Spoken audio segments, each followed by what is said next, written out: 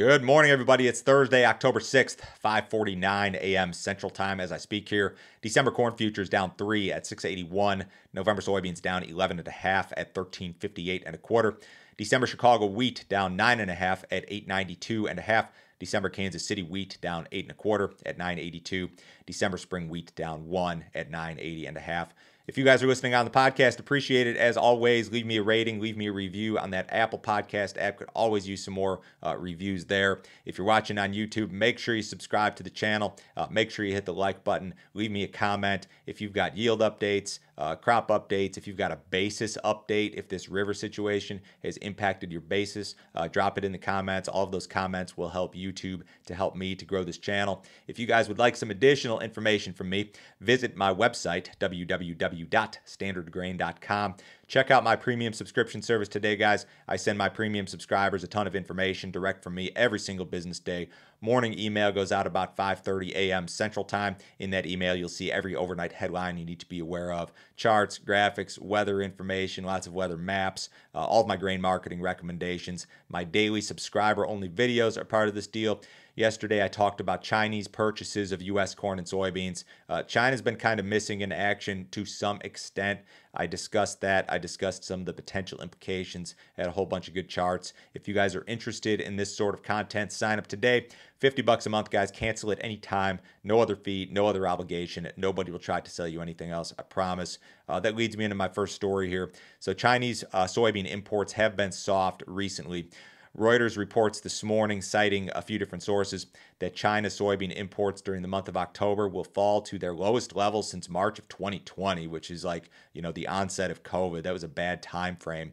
One trader said this: crush margins have been in negative territory for several months, which is resulting in lower imports. Another analyst said that some factories have had to shut down operations, others working below capacity.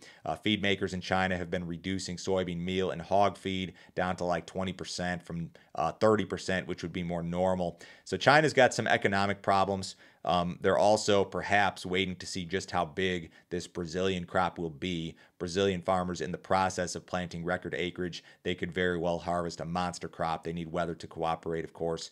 We haven't seen the big flash sales of soybeans to China this year, during these last few weeks, like you would often see. And I would probably argue that the weekly sales to China have been poor relative to other years. We sold 1 million metric tons last week, which is not a good number seasonally. I mean, that sounds like a good number, but this time of year, we should be selling 1.5 million, 2 million, 2.5, and we're just not. We're not looking for a great number today either. China did buy a whole bunch of beans out of the U.S. for new crop delivery back in the spring or summer, so we've still got a decent looking book of sales to China. It's just that they haven't been around lately in the way that they would normally be.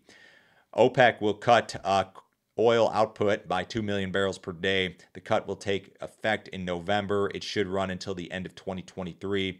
OPEC, of course, wants higher oil prices. They're concerned about a slowing global economy. That negative oil price situation that occurred in 2020 is something that they remember very well and don't want repeated. Nigeria said they'd like to see prices around $90 per barrel, and we're getting pretty close.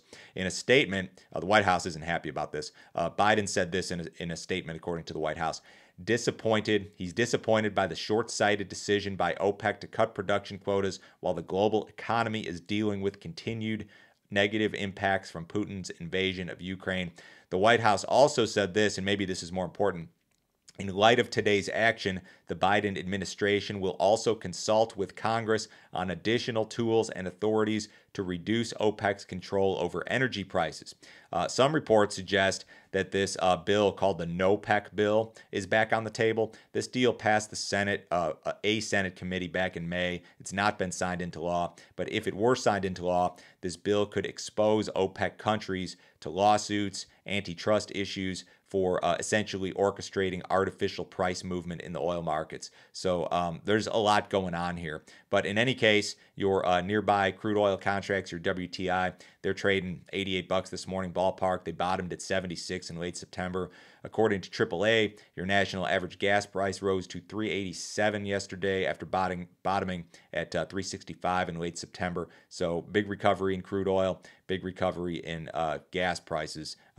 Spiked 20 cents from their low just a couple weeks ago. Ukrainian forces continue to advance into Russia's annexed territories. Several reports indicate that Ukraine is recapturing some of the territory that Putin now claims as his own. This all sounds great. Putin is bad, right? But some people would argue, and probably myself included, that the risk of a nuclear exchange grows as Ukraine pushes into these Russian, and I'll put Russian in quotes, territories. Again, I kind of feel like this prospect of a nuclear exchange has gone unreported, underreported, underemphasized by the U.S. media, the Western media. I feel like this should be the biggest story in the news every day, and it's not. The fact that Putin is openly discussing his nuclear capabilities, the possibility of an exchange, it should be big news, and it's not. Here's a larger version of this map from Axios, and these like reddish, orangish regions here. These are the territories that Putin has annexed or occupied, and this is where Ukraine is making some progress, and there's some overlap there, and that's scary because Putin has said he's going to defend these territories as his own, right? So, and by any means necessary. So does that mean a nuclear exchange is possible? I don't know, but the prospect is absolutely terrifying, has a million implications. U.S. ethanol production improved just slightly last week, still really not very good. 889,000 barrels per day. That was up 4% on the week, but down 9% versus the same week last year. Lowest seasonal print for ethanol production since 2013. You'll see ethanol production start to improve here in the coming weeks as harvest corn deliveries hit these ethanol plants. Gasoline demand on average over the last 4 weeks, about 6% below the same period last year. Fed officials are sticking to their guns in regard to rate hikes. San Francisco Fed Chief Mary Daly and Atlanta Fed Chief Bostic both said this week that the Fed will need to keep tightening in place in order to reduce inflation, of course. Financial markets, however, are somewhat discounting the prospect of rate cuts, maybe one in 2023 and more in 2024.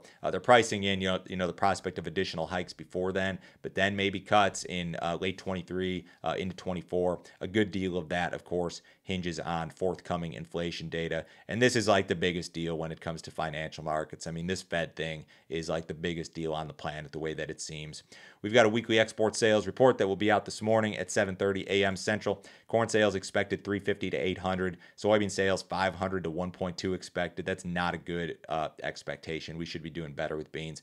Wheat sales expected 200 to 450. The cattle market was higher yesterday. A little bit of a recovery effort. Live cattle up like 40 to 60 cents. Feeder cattle up almost $2 in some of these contracts. There was some light cash trade reported. I think most of it at 145 yesterday. U.S. dollars higher. Stock market's lower. The S&P's down 27. The Dow's down about 200. Bonds are flat. Crude oil now down 50 cents at 87.25 last in the November WTI. Have a great day, guys. I'll talk to you Friday.